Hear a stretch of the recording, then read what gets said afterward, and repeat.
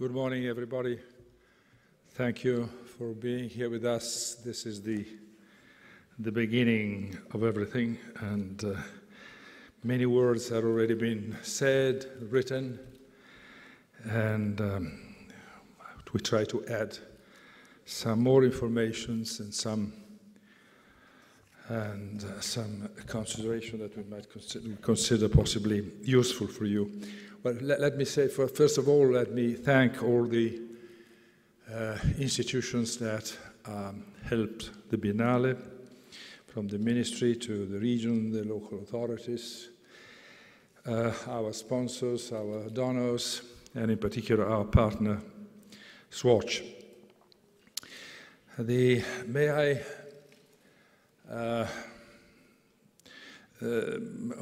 warmest thank goes to the curators of previous Biennale who are here with us today.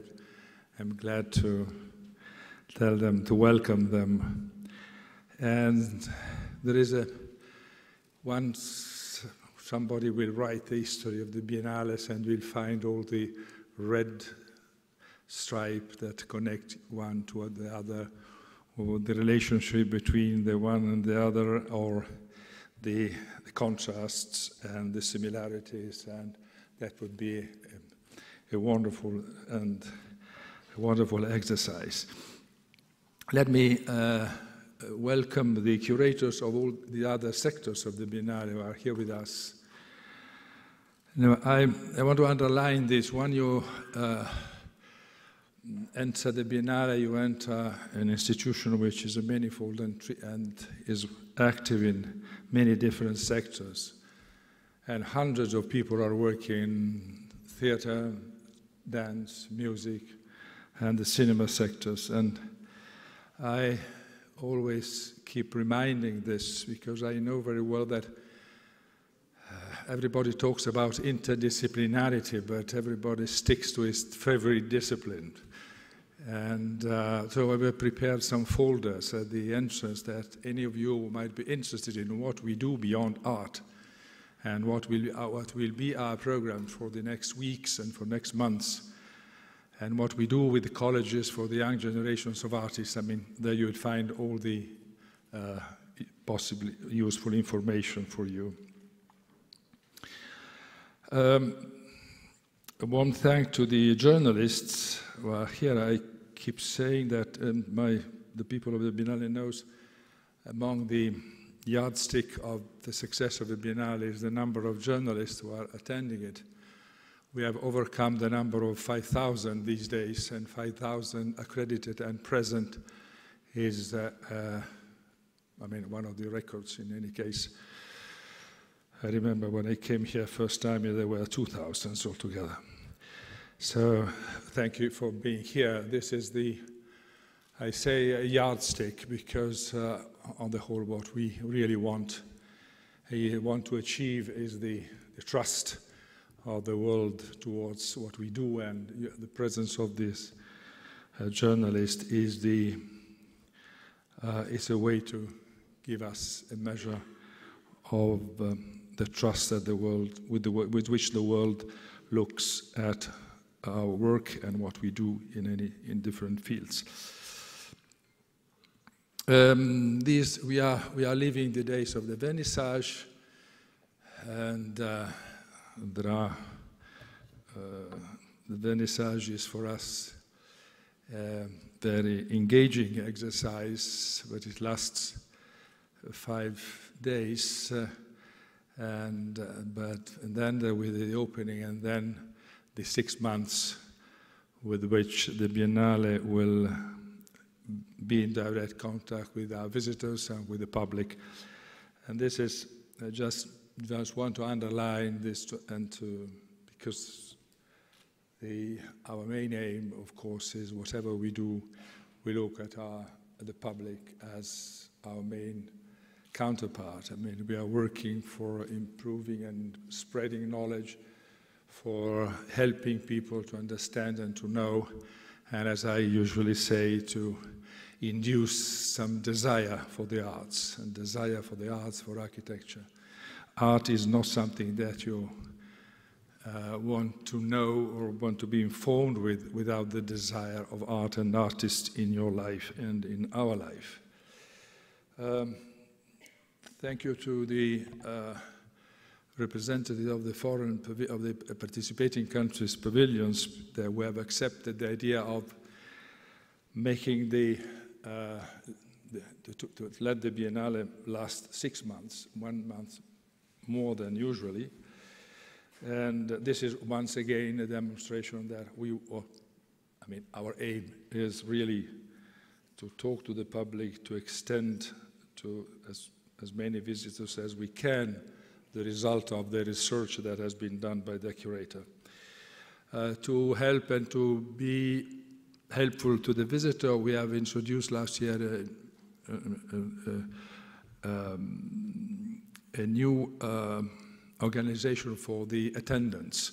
I mean, the attendants that are all along the Biennale are now young, graduated in art or correlated disciplines who have been informed, who have had workshop to know, understand, and see, and become somehow experts of the Biennale. So they will be active attendant, capable of helping the visitor not only in where is the exit and where is the entrance, but also what's happening around them and the works that are around them. Very active is our people working in the educational sector activity. I mean, we'll have 2,700 teachers which are already working for bringing their pupils. I mean, I'm talking about ordinary schools, and we expect more than 50,000 people from schools from the Veneto, Italy, or even Austria and surrounding countries to have a guided visit and the possibility to talk and to experiment and to work together around what they have been seeing and to talk together and to discuss what they have been seeing. We'll have 45 universities taking part to our sessions, university section program, which means that they come with in a group of about 50 persons between students and scholars, and they have their own visit, and then they spend some time for a common discussion. And this is something that started a few years ago, and it's inducing more and more interest every year. Some restoration every year, and there are parts of the Arsenale have been restored, and the last one has been the one you will find at in the so-called Sale d'Armi, for new rooms to be dedicated to the college activities and to the exhibition for one of the tavole aperte that are part of the exhibition curated by Christine Macel. And coming to her, I mean, I want just to remind you that a curator for a Biennale is not just a skilled person capable of organizing an exhibition. Is someone who comes here with all the knowledge and the research and the passions and the efforts that have been made throughout his or her life, and with generosity throws everything in front of us. And so to be curator of a Biennale is really an act of generosity towards the visitors, because it's I used to say that a potential curator of the Biennale walks around with a basket on her head with all the ideas that, if offered the opportunity to present them to the world, comes with enthusiasm and do it here. So I mean, therefore we are sticking to the idea that the Biennale has to be one single exhibition with one curator, and this is I'm not follower of biennales with commissions and committees or commissions of selection and all the rest, because commissions, they start negotiating. I don't want a curator to negotiate with nobody else but himself, and come here and bring with all take this as an opportunity which might be unique in her life. And so it's, and when we choose a curator, of course, we have knowledge of this big basket who each of them carry with them, and we find the affinity between that content and those ideas he brings with him or with her, and what we want to be a biennale every 2 years. And this time, as you have already noticed, everybody starts talking about the dramatic situation of the time in which we live, and that's true. And we talked about the age of anxiety to the previous Biennale. But then, since the age of anxiety have turned to be an age of anger, we thought that it was not a good thing to indulge in letting biennales represent the state of the world directly, but to make a counterpoint to it. And to say, the age of anger is an age in which everybody tends to reduce the depth of things to skins, to veils. It's where oversimplification dominates, and it's called simplicity, but it's just self-deceptive simplification of whatever. And all the truths are sold and thrown into our faces as a fragment of truth, and of course with the very serious peril that these are not truth, but these are just lies. But in the age, this sort of temptation to oversimplify the life of human beings is, as a counterpoint, a biennale that want to restore the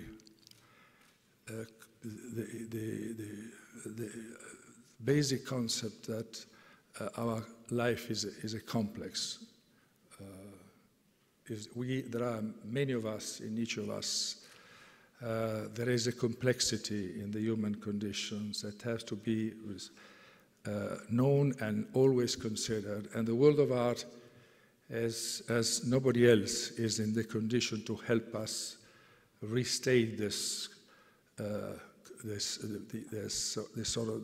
state of human being, and the fact that through art we can really renovate our knowledge of us in going beyond the easy, simple truth of the day. So the Biennale, Christine has already explained and already shown and already has done an incredible work for a work where the artist is at the center, the artist, and when we say the artist is at the center, we come back and we say, we mirror it with saying the visitor is at the center, because all what is here is underlying the importance of the artist beyond the work of art, but underlying the fact that the visitors have to have the opportunity to go deeper into the work of artists, to know them better, to understand this world, to get nearer to this world.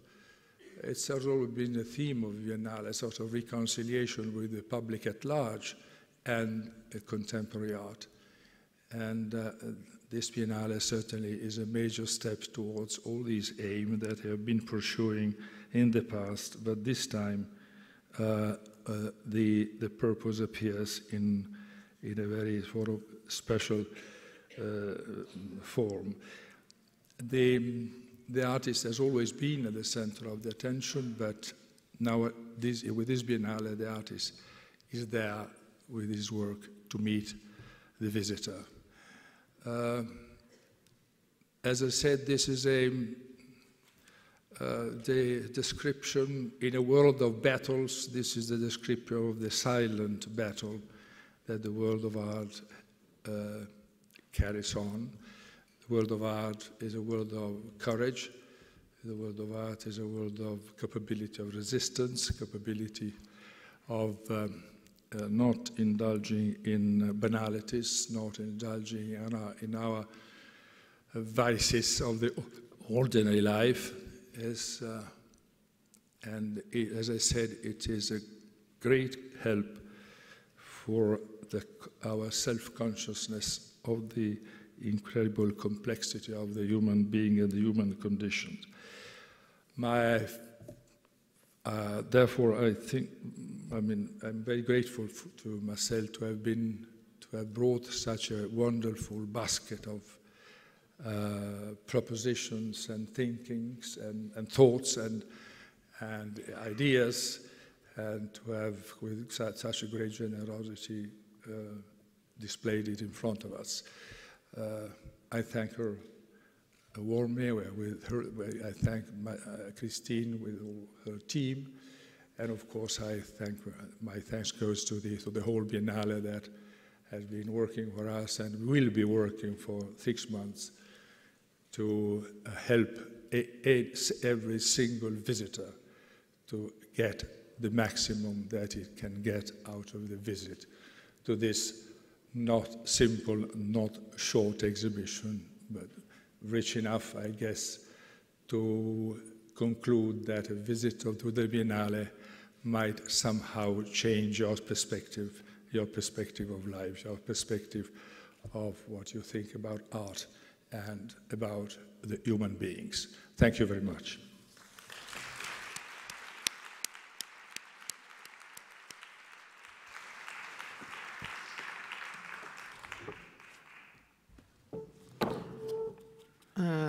Buongiorno a tutti. I want to first thank very deeply Paolo Baratta for his trust and all his team for helping me to realize this project. I want to thank my amazing team, Louise Gallou, Laure Chauvelot, and Yasmine Osebi for all their amazing involvement in this exhibition, and all the persons that I can name, because they are so numerous who have helped me in this, the donors, the supports also for this show. But most of all, I want to thank all the artists who have participated to this exhibition, because we had, with most of them, the time to share ideas, to work on the creation of their new works, and I can also see that for some of them, they could also realize their best work according to my own knowledge of their art. And for me, it's really the most important thing to put the artist and the art at the center of the exhibition. Art has been my passion for forever, if not an obsession, and I'm very happy to share this passion with you and the public, because I position myself as a curator in between the artist and the public. And for me, this biennale is also addressed to every kind of public who can encounter a work of an artist and understand it in the best possible context. For me, it's very important also to put the voice of the artist in the center, because I think the artist has a responsibility and something to say to us, especially in a time that is threatened by some regression, some populism, some voices against the freedom of that is carried by art. And I think it's very important to protect it and even to reaffirm the freedom of art. And for me, it has been also a methodology to put the artist at the center, as you will see, because it's not only about having the the works in the exhibition. It's also about a lot of parallel projects that I have developed, like the Tavola Aperta and others that I will explain more in details later on.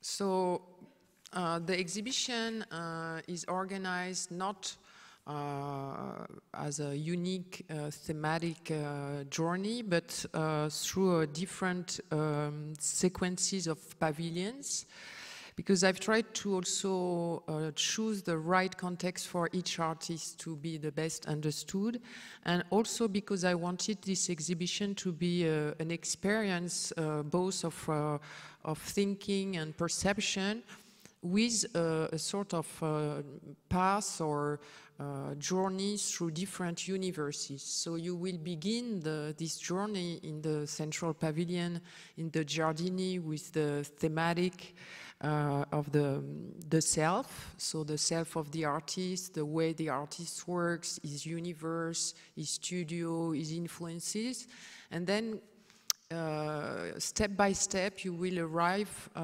without noticing also, because there is no big wall separating each so-called pavilion. You will arrive in the Arsenale in the dimensions of the common, and more it will open towards the outside, because one response of the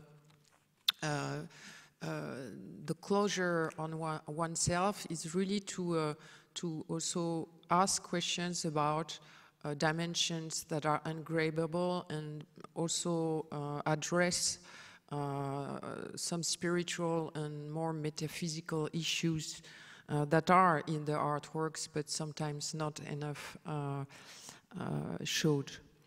So you will have also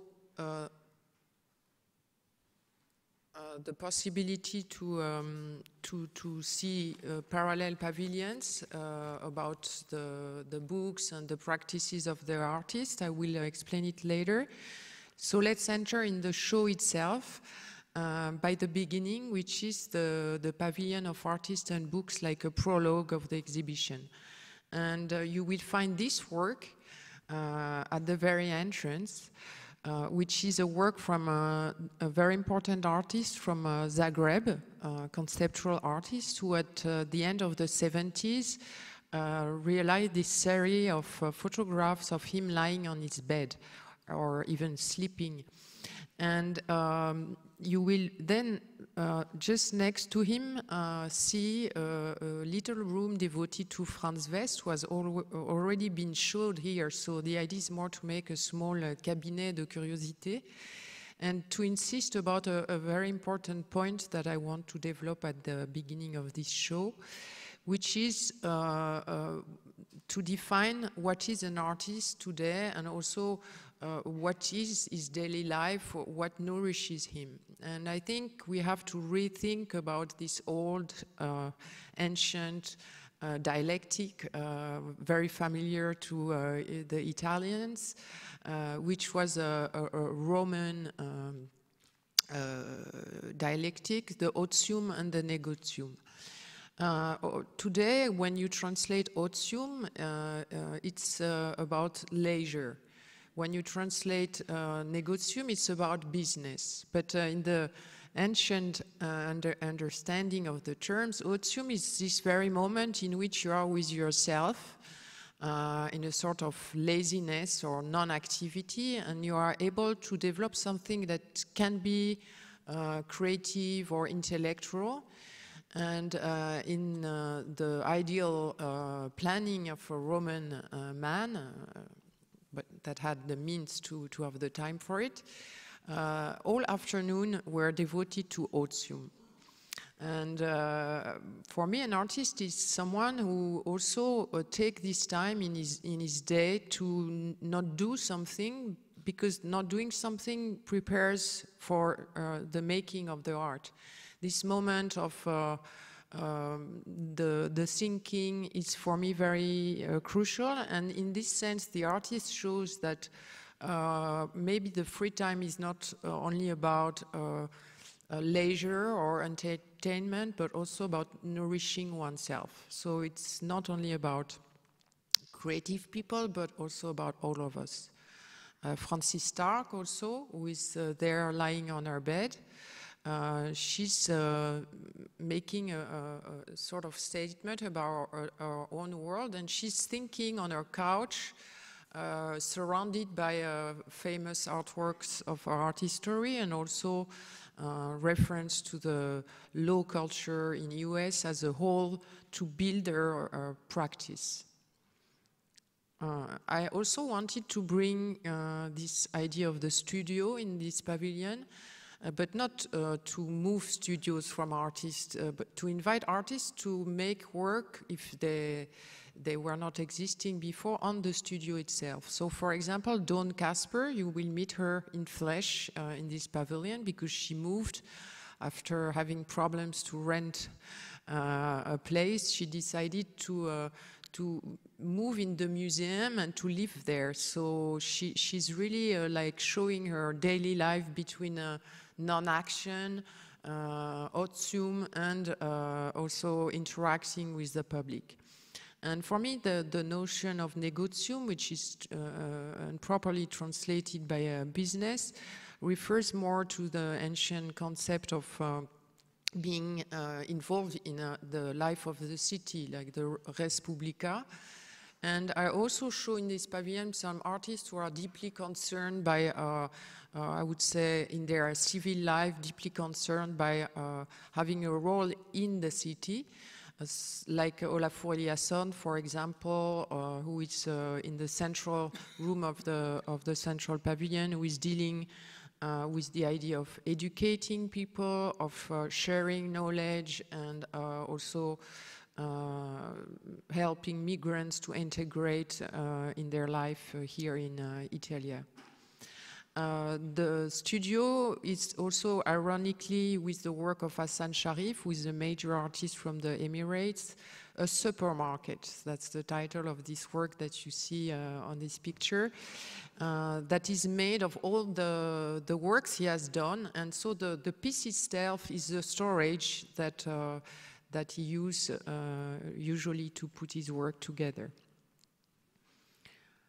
I want to show also the world of an artist, and sometimes this world is already present in the work.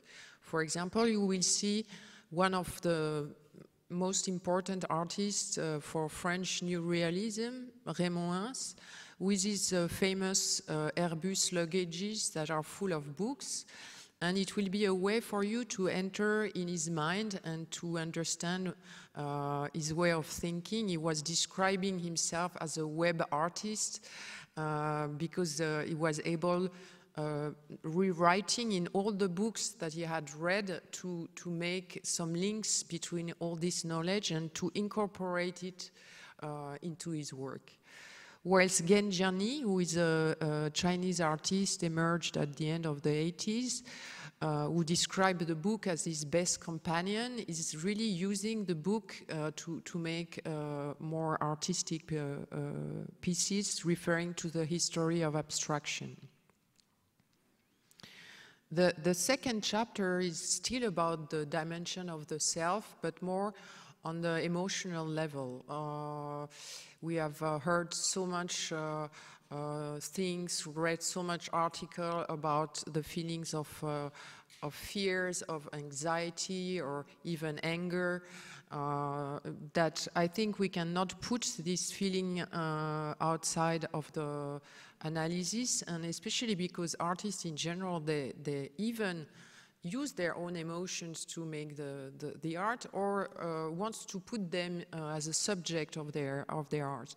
And I was always surprised, even as a student, that this dimension was so much denied in the art discourse, as if the principle of reason that was at the center of our, at least my Occidental education based on the Enlightenment, was the only principle we should refer to. But the reality of the world, the existence of violence and conflicts that this principle have not helped to erase, show us that we have to also never forget these dimensions.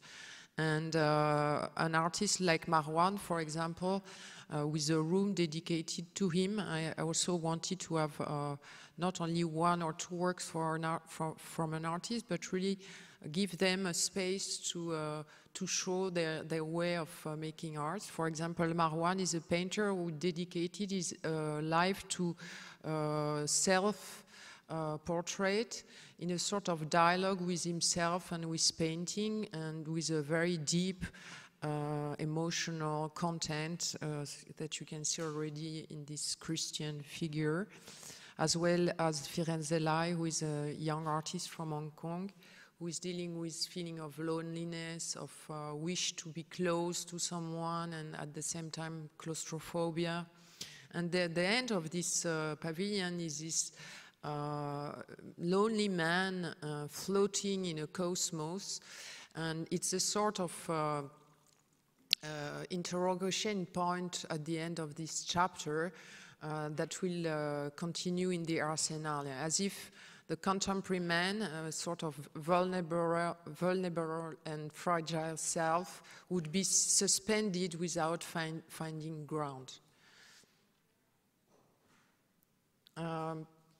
In front of the Giardini, you will find this open table just on the right of the central pavilion.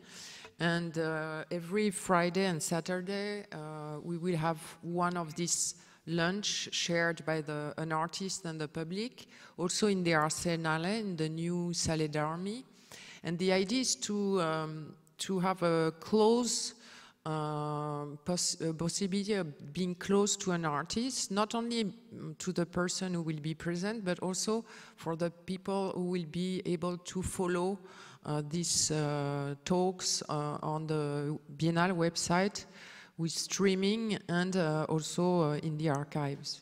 So this is the program that, as you can see, is quite big, and that also involves a lot of national pavilions, because I wanted also to extend my parallel projects to the national pavilions, including them in this program. So in blue, you have all the national pavilions who are participating. And they also participate to the Artist Practices Project, which is a project about the way an artist works. So since February, you have seen already every day a little video on the website of the Biennale, and I'm happy that they were very well looked at. And also I asked the National Pavilion to send their videos. So in the Central Pavilion and in the Salle d'Armi, you will find all these films to be looked at, and also it's a way to bring all the pavilions together.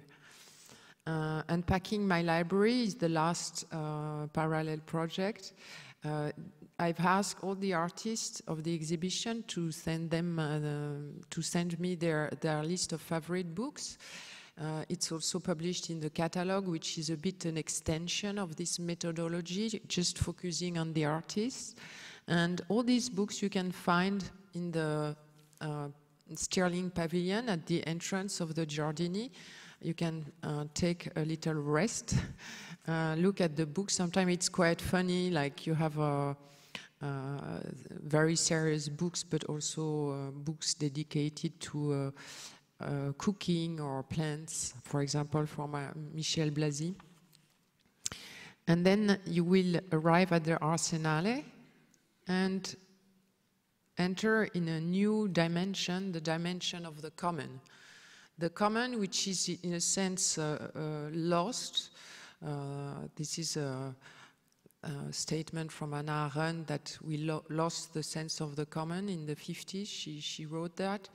And it's not surprising that the artists are trying since the 60s to always rebuild new ways of building something in common, either on an anthropological basis, either more on a participative way of making art. And it's the case of Rashid Arin, who is an artist from Karachi, who moved to London in the 60s and then developed this kind of minimal art practice, but it's very much nourished by his activism, and especially he was the founder of the Black Phoenix magazine, and then the Surtex magazine. He was the author of a major show in 1989 called The Other Story, which was a show the first time in England, and I think also in the world, when we forget also Magicien de la Terre,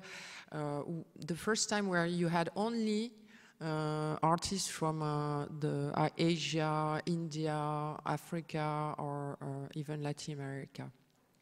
And this piece is a piece that you can redo yourself, because his statement about art is that art is non-hierarchical and non-symmetrical.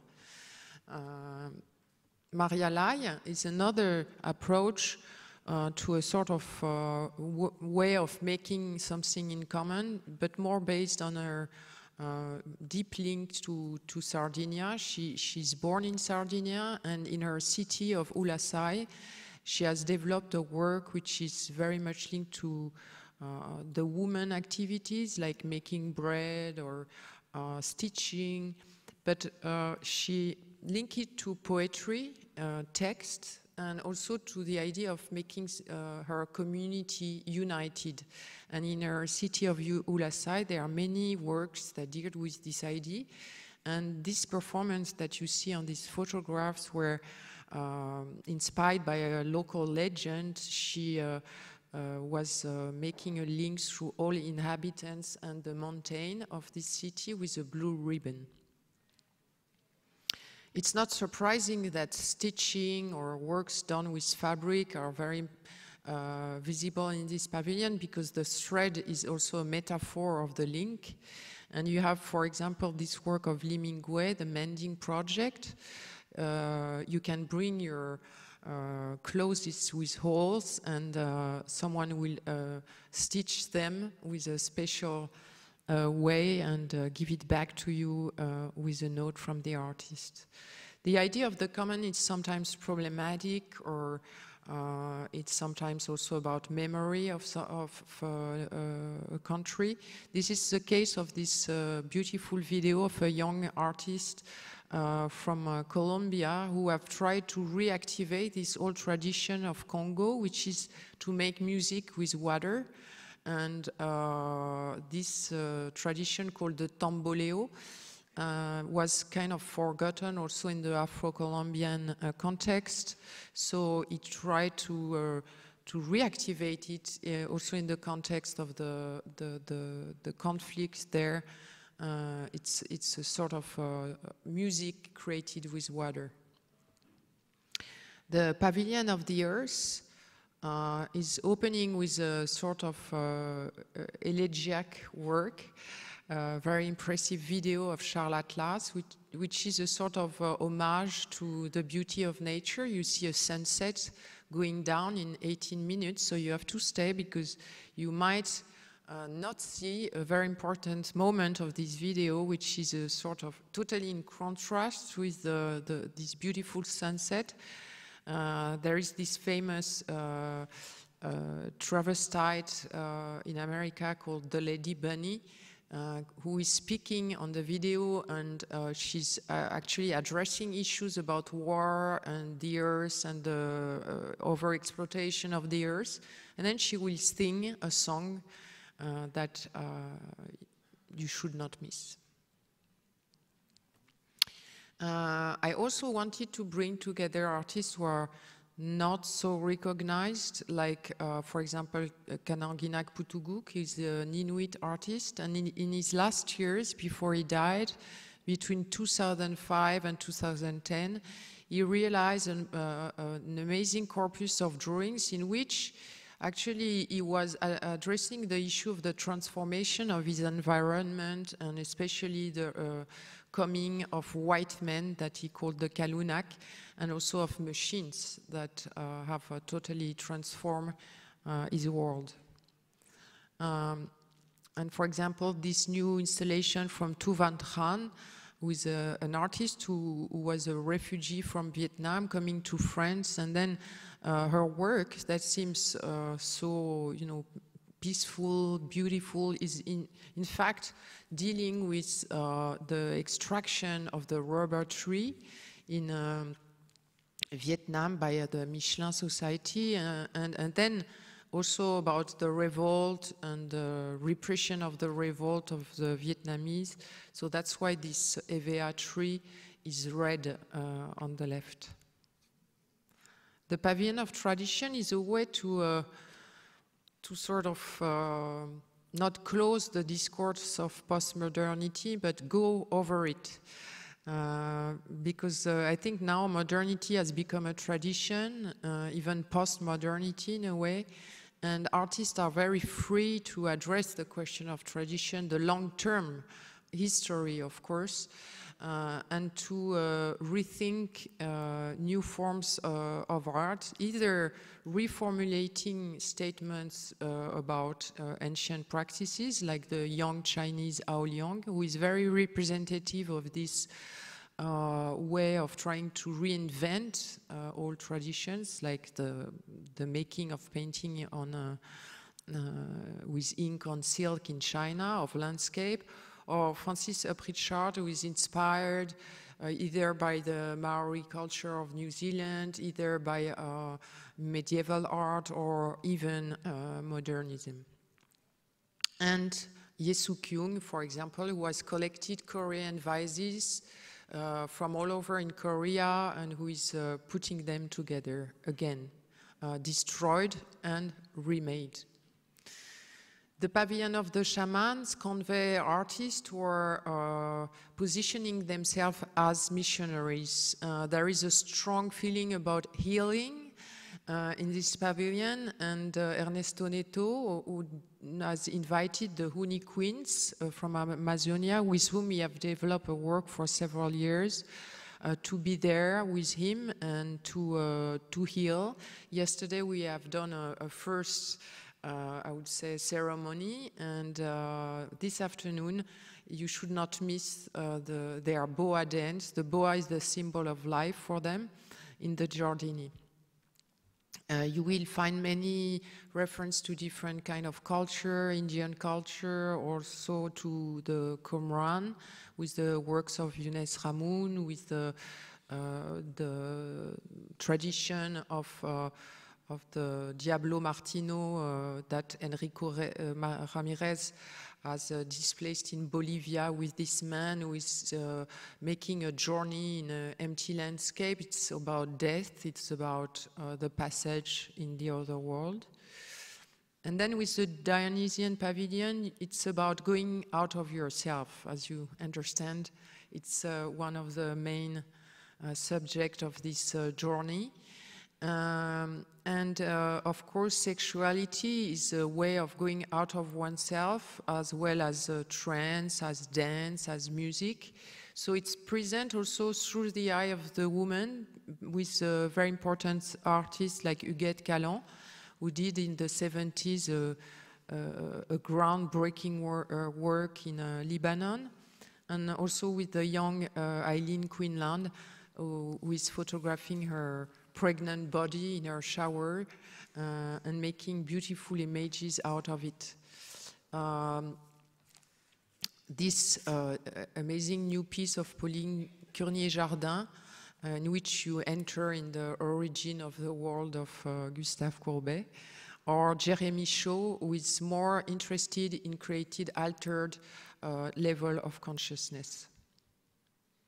And the Pavilion of Colors at the end of the Corderia is a kind of moment in which all these issues are put together. For example, Abdoulaye Konaté is an artist who is doing this kind of very colored fabric work, but in fact it's very based on an anthropological approach. So he's from Mali, and for him there is a strong link between Africa and Brazil, in which he did this work in Sao Paulo. And so he's addressing the production of the indigo blue in Brazil, which is in fact the title of the work. And to him, there is a strong link also to the fabrics of his original land.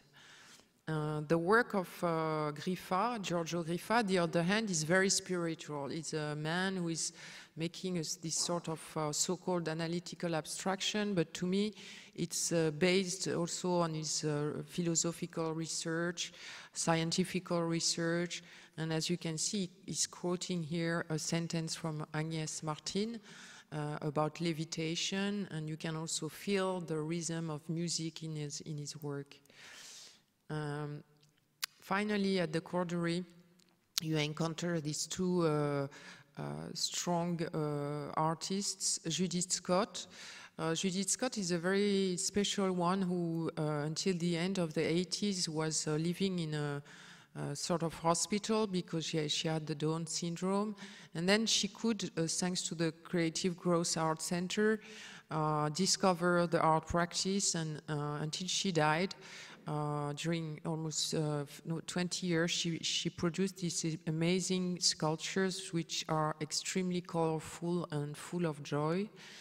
And I wanted to make also a link with the practice of Sheila Hicks, who since the end of the 50s has totally blurred the frontiers between art or crafts. And this piece called the Baoli is inspired by the Indian tradition of meeting together on a Baoli, which is the place where people talk and meet. The last pavilion of time and infinity that begins at the Arsenale and ends at the Giardino delle Vergini is both conceptual and more meditative.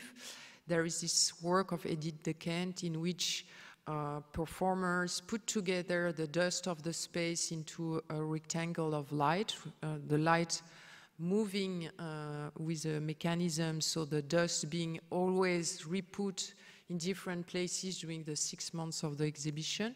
So it's like a Sisyphean work about the eternal return. The meeting between two artists, Liu Jianhua, who is an artist from Shanghai, also known since the 90s, with a beautiful work made by porcelain and steel.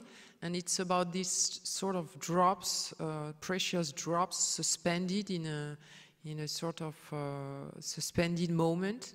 And behind the work of Alicia Kvader that deals about different moments of time in space and the feeling of having seen something already. You will see a performance with twins that give you the feeling to have seen the same person just 1 second before. And this is the end of the journey with the very beautiful, fragile mechanism built by Attila Ciorgo that creates the sign of the infinity in the Giardino delle Vergini, in which you will find also projects from Erika Verzutti and many other artists, such as Michael Butler, who has created a shipyard. And to not be missed, all these performances that are happening this week. So I just wanted to give you a quick update about the program, which is quite dense. Also, if you missed them, you can find them again on the web, on the Biennale website. So this afternoon at 3:30, you can follow Ernesto Neto and the Uniqueen in the Giardini for this boa dance. Here you see the boa that is in the tent of the Arsenale.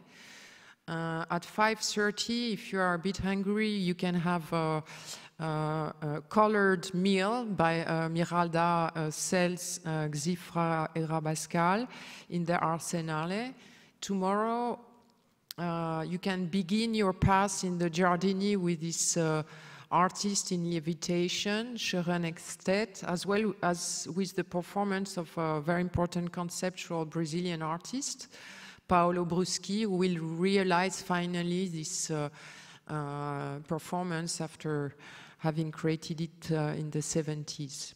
You will see at different moments also Nevin Aladag with this kind of Dionysian dance that you can only see but not understand, because the music is only on the headphones of these dancers.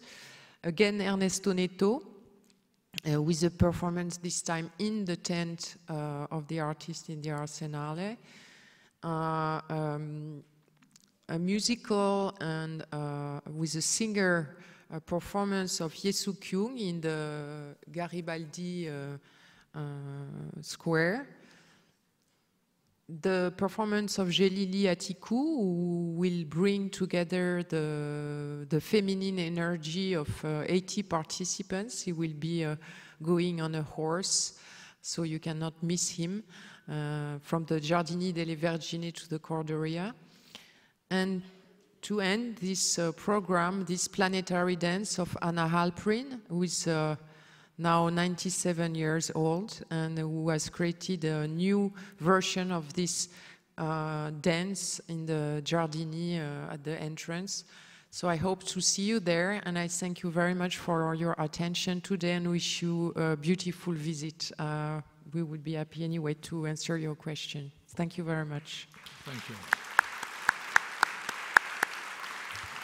May I ask Mr. Carlo Giordanetti to join us on behalf of our partner Swatch, please.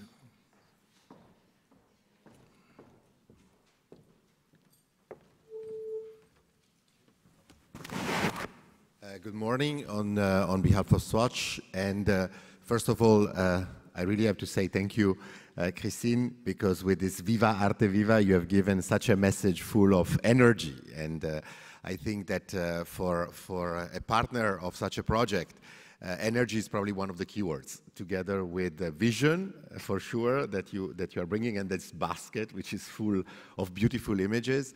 I've had the chance to walk very quickly through the Arsenale until now and to peruse a little bit, and it's incredible how much positive, beautiful images your mind can absorb. So I think this is going to be really fantastic. Thank you so much. For Swatch and being partner of the Biennale for the 4th edition, so it's now almost 8 years that we've been together, and hopefully even longer. It's very important because our relationship with contemporary arts goes back actually to the beginning of our brand. We started to use, let's say, this small object, which is a watch, to actually carry the work of contemporary artists to the streets. And this has remained as a very important part of our DNA. Let's say we take the opportunity that the Biennale gives us in terms of using some of the incredible spaces that the city of Venice offers to tell the story of one project in particular, which we are very proud of. It's called the Swatch Art Peace Hotel. It's based in Shanghai. And it is a residency for artists. It is basically an historical building which has been renovated by us, and that hosts 18 different workshops and living quarters, of course, for artists from all over the world. In the last 5 years, when it's been open, we have hosted more than 250, and today at the Arsenale in the Sale d'Armi, you see a selection of 4 that have been between the most recent in residency there, which come from different parts of the world, and I would say embrace the concept of multidisciplinarity or interdisciplinarity that President Baratta was mentioning at the beginning. So this is really for us the way to tell the story of that project, which is, I would say, a pure gift. When you were speaking about generosity, I think it's in this sense, the Swatch Art Peace Hotel is really a gesture of generosity. It was envisioned by our chairman as a way to offer artists a space to express themselves in freedom in a city, of course, which is extremely energetic, and in a country like China, which is developing very fast. Collaborations like the one we have at La Biennale are the way to bring this project to the rest of the world and to make it visible. The second president of Swatch will be in Giardini, next to the beautiful pavilion of the books, which is certainly an icon of this edition. And it is a work by Ian Davenport, who is a British artist that we have commissioned to, let's say, invest the space that we have with color.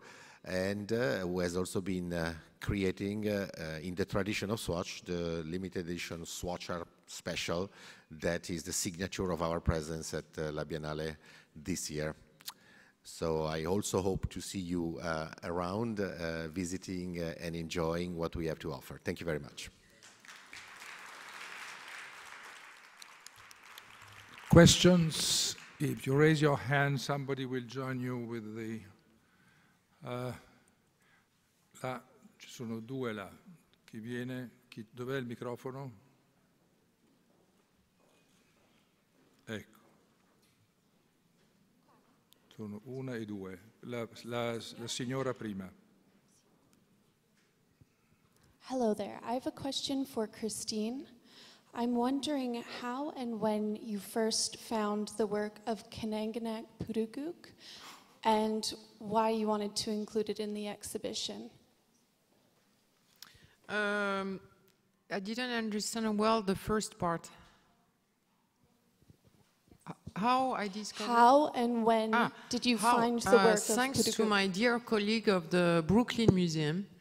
I was once visiting this beautiful museum and my attention was caught by a big drawing that is here in the exhibition.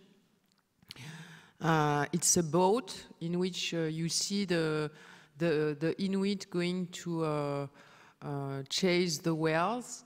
And there is one who has a photography, an appareil photo, and I was very surprised and struck by this work.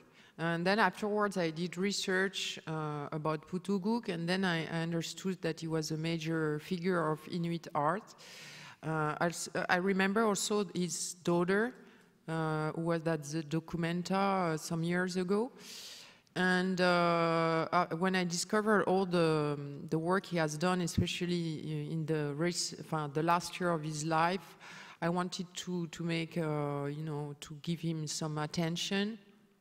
He's really considered in Canada as a major artist, but I think also it's the role of the Biennale to do this, to bring this artist here to the larger public. First of all, thank you all. We feel very privileged to be here. Maybe I don't know if this is not the right place to ask this question, but I would like to ask Madame Macel this question. Now, at one hand, there are these crises happening. For instance, Syrian crisis at one part of the world, and all those different crises. And here, there is this Biennale, all artists with their very powerful statements. And there is a very big power, very transformative. And what do you think, to what extent this power of art can be translated for the benefit of the disadvantaged groups? What do you think? I don't want to say that like being here and this Biennale art by itself is enough for its own purposes, for its sake. But to what extent you think that the power of art can be translated for the benefit of the disadvantaged groups? I'm not sure what you mean by disadvantaged group, because there can be many types. I think art is not the way to change the world. It's not the place to change the world. Otherwise, we would know it. Of course, it was the core of many utopian works. I think that art is a place where you can reimagine the world, but not have the power to heal the problems of the world.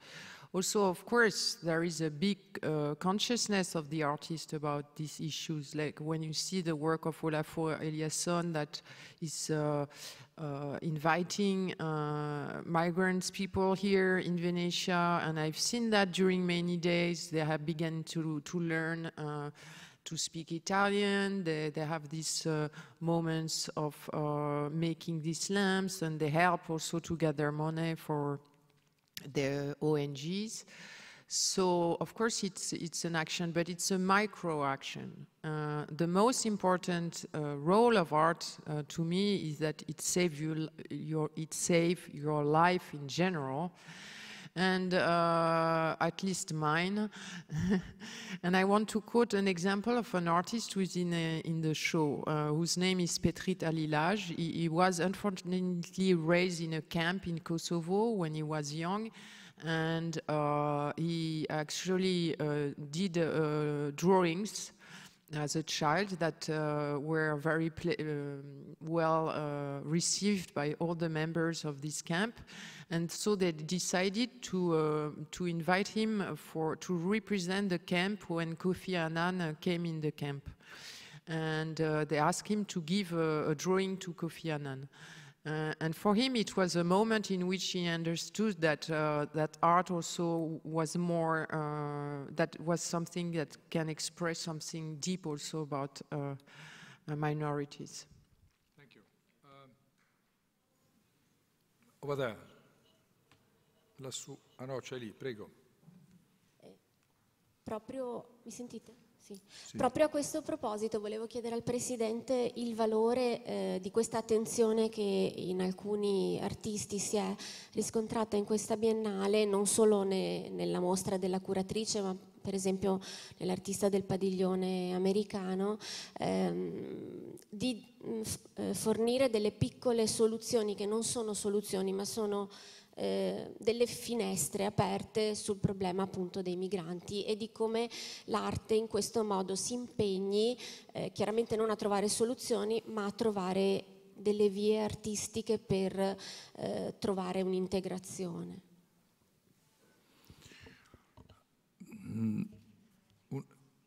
A Biennale can do two things.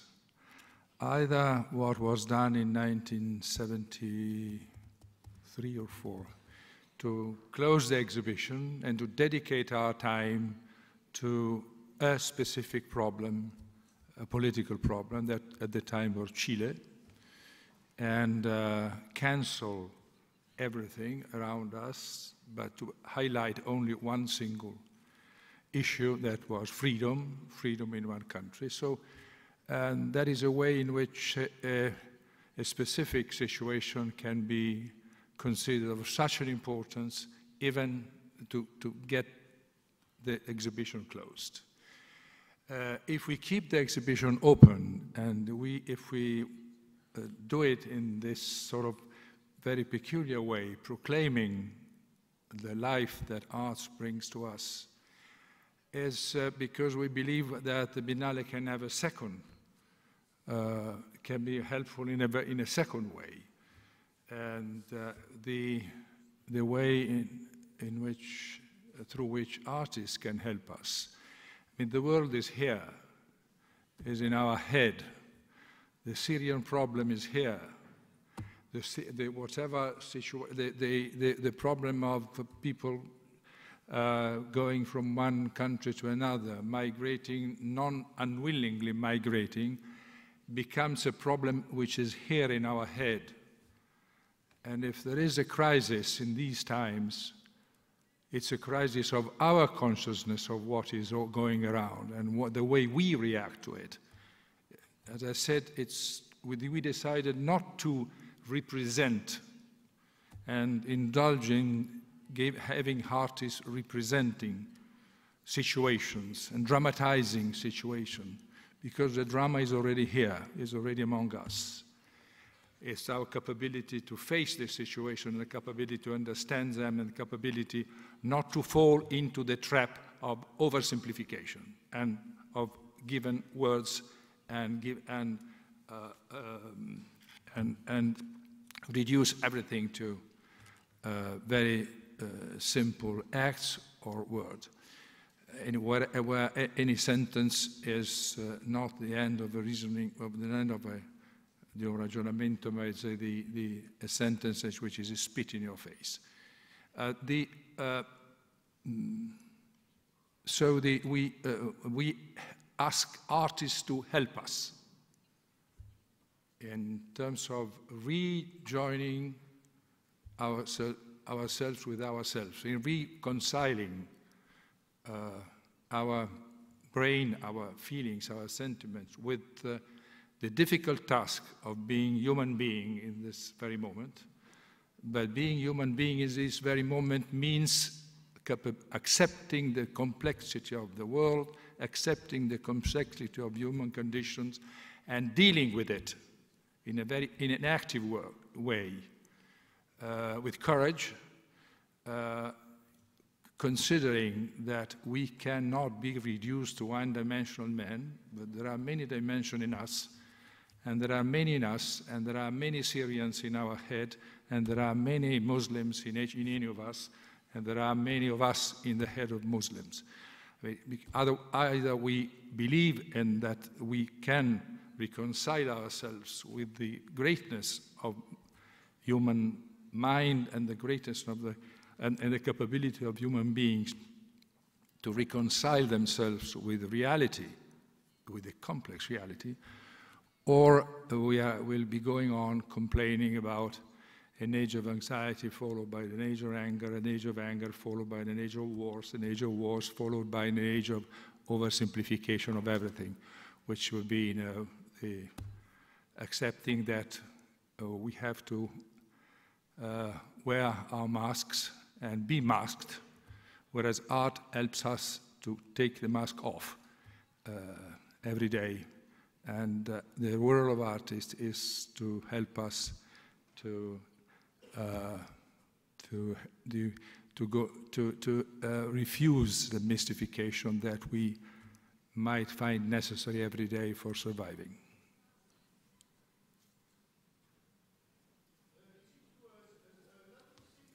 I don't hear you because you don't have the microphone. So you have to please accept that. Thank you. Is it, if we have not to simplify, is it to avoid the question? If we avoid the question, we are not going to simplify. So we should avoid all the questions, so we make like there is no questions? No, just the opposite. I was saying that the tendency today is to make confusion between simplification and oversimplification.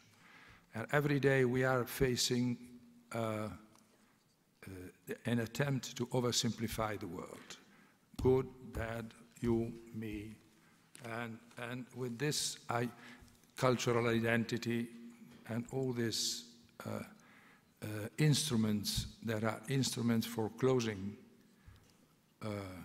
ourselves in ourselves and reduce and cancelling the very fact that the world, the modern world in particular, but the world in general, is a complex thing that we have to understand, fully understand, not oversimplifying, not thinking that complexity can be cancelled from the world.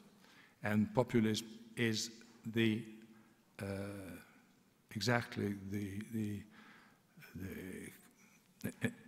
way in which the complexity is nullified. Everything is reduced to the very few truths and very few words. And we are asked to shrink ourselves into symbols. This is we are worried about this sort of reducing ourselves to symbols to be defended and not vital energies to be applied.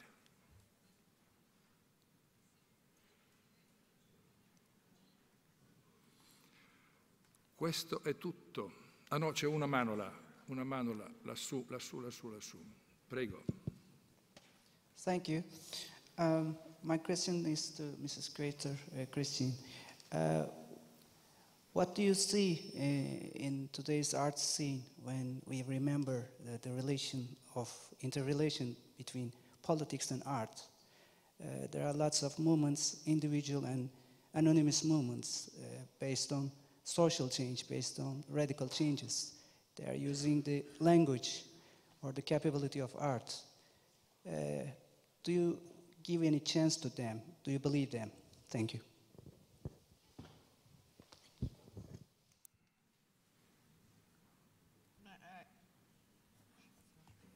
I think I responded to your question already with the other question before. Of course, I do, but I cannot reduce art to only the political sphere. It's only a part of it. Altro lì e qui. Per favore, qui in mezzo. Prego. Thank you. I'm curious about the concept of autumn Christian proposed. How about the experience of autumn of yourself as a director of this Biennale? During my next vacation, it will be my main activity, I tell you. No, but globally, I think if you want to work with art, you need to also nourish yourself as a curator. So to spend a lot of time doing nothing is also a part of my schedule, I can tell you. So reading and doing nothing, yes, sure. That's my plan right now, actually, so I won't respond to any more questions. And digest it. Yes, hi, I'm Sasha No, but I'm serious. Why did you choose Edi Rama for the exhibition? For some, he's quite a controversial politician. And one more question, how did you come across group Ojo? Shall I answer, or because I said this is for Christine. This was a real statement about Otsuma. No, Edi Rama, I know for many years. He was in Paris as an artist before being a politician in the 90s. And then he was asked, because he was both an artist, also a basketballer, to come back to Albania and be a Ministry of Culture and Sport and so on. So for me, I actually know more the artistic Edi Rama than the mayor of Tirana. First thing, and so his way of being a politician is very special. I mean, I've been to Tirana, I know the way he has rethought his building for as a prime minister, as a sort of mini art center. He's himself trying to keep his art activity by doing doodles, and that's the work that we have here. Doodles is also about a kind of way of being with yourself. It can be considered as a sort of Zen practice in a way. And Ojo, I know also for many years I've been a lot to ex-Eastern Europe, and I've always been very interested in this group, especially in the performances of Bogacnik and David Nez, which actually I chased, and I finally found the video of Summer Project from the 71 after many years of research in a collection in Croatia. Altri? Ah, lì, uno qua. Qui davanti, per favore, microfono. L'ultimo. Poi c'è.